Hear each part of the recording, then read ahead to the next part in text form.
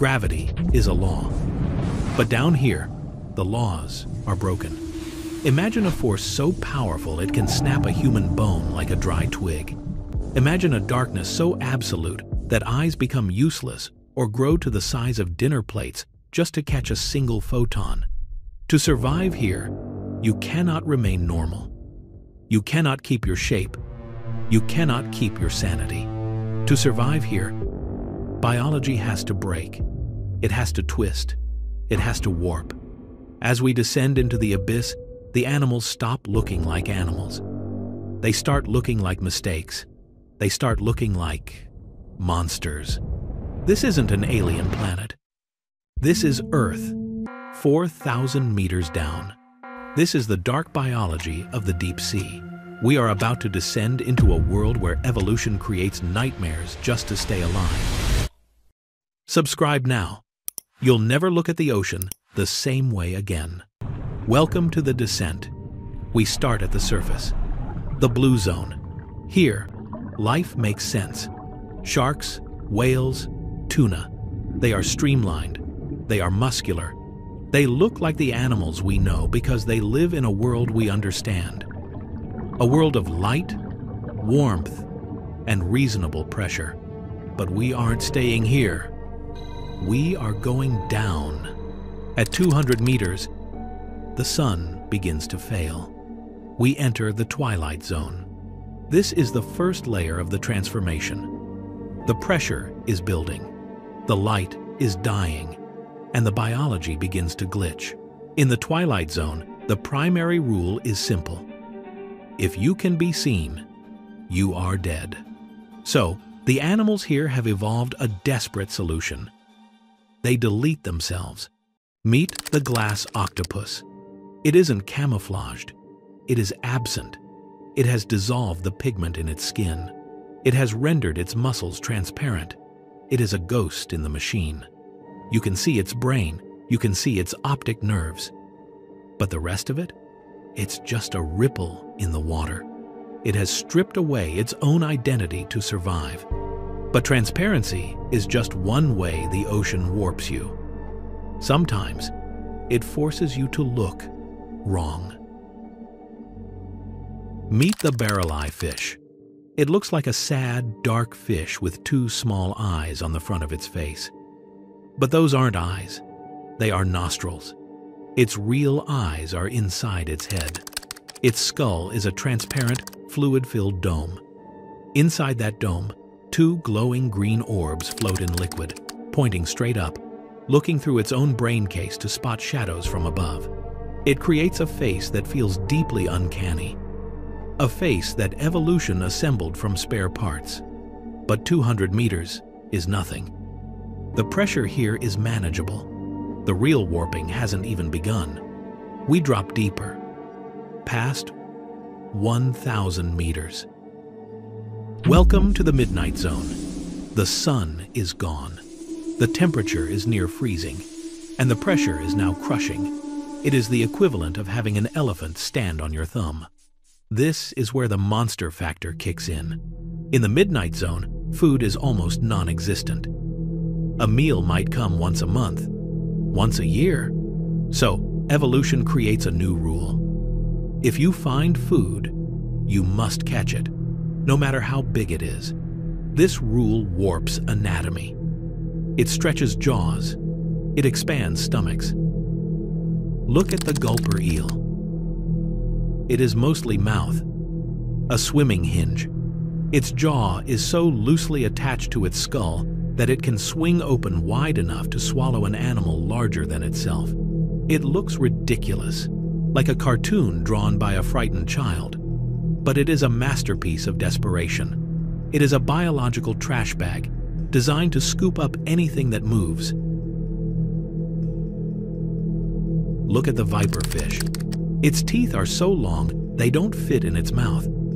If it tried to close its jaws completely, it would pierce its own brain. So it swims with a permanently open, jagged grin. A living bear trap that can never be reset. It is a face of pure aggression. But it's not aggression. It's fear. The fear of starvation. The fear of missing that one single meal that keeps it alive for another month. But the physical warping is only half the story. The darkness does something else to these animals. It changes how they hunt. Down here, light isn't something that comes from the sun. It's something you make. It's a weapon. We call it bioluminescence. But in the midnight zone, it is usually a trap. The black dragonfish. It is a long, eel-like nightmare with teeth like obsidian shards. Red light is absorbed quickly by water. So deep-sea eyes have evolved to see only blue and green. But the dragonfish? It produces a beam of red light from under its eye. It is a sniper with night vision goggles. It can shine a spotlight on its prey, and the prey doesn't even know it's being lit up. It hunts in a private world of visibility, slaughtering animals that think they are hidden in the dark. And then there is the anglerfish. We know her. The lure, the teeth, the parasitic male fused to her body. She is the poster child of deep-sea horror. But look at her shape. She is a blob. She has no speed. She has no muscle. She is essentially a floating stomach with a mouth attached. Why? Because muscle costs energy, and down here, energy is too expensive. The ocean has stripped away her ability to chase. It has stripped away her ability to fight. It has warped her into a static, patient landmine. But we can go deeper, past the midnight zone, into the abyss, 4,000 meters down, 5,000. The pressure here is unimaginable. It warps the very chemistry of life. Proteins start to unravel. Cell walls want to collapse. To survive here, you cannot be hard. You cannot have bones. Bones would snap. Air pockets would implode. So, the animals here become gelatinous. They become fluid. They become ghosts. Meet the snailfish. It is the deepest living fish ever discovered. It lives in the Hadal zone, the trenches, 8,000 meters down. It looks like a translucent tadpole made of melting wax. Its skin is thin. Its skull is not fully closed. If you brought it to the surface, it would melt. It would disintegrate into a puddle of goo. It survives only because the crushing pressure holds it together. It needs the crushing weight of the ocean just to exist. It has been warped so fundamentally that it can no longer exist in our world. And then there is the opposite reaction. Sometimes the deep sea doesn't make you melt. It makes you grow. This is called deep sea gigantism. In the cold, oxygen-rich waters of the abyss, metabolisms slow down, lives stretch out, and animals just keep growing. Giant isopods. On land, they are pill bugs, tiny roly-polies you find under a rock. Down here, they are the size of a football, armored tanks scuttling across the ocean floor, eating dead whales. Giant squid, eyes the size of basketballs, tentacles that can grapple with sperm whales. Sea spiders. On the surface, they are barely visible. In the abyss, they grow leg spans like dinner plates. They suck the juices out of anemones with a proboscis like a straw. Why? Why does the ocean make them monsters? Because down here, being big is efficient. A bigger body retains heat better. A bigger body can store more energy. A bigger body can travel further between meals. The monster isn't trying to be scary. It is trying to be efficient. But there is one final horror. The deepest horror. It's not what the ocean does to their bodies. It's what it does to their reproduction. In a world this empty, finding a mate is statistically impossible. So, evolution gets creative. We see hermaphrodites, animals that are both male and female, so any two individuals can mate. We see the anglerfish, fusing bodies together forever.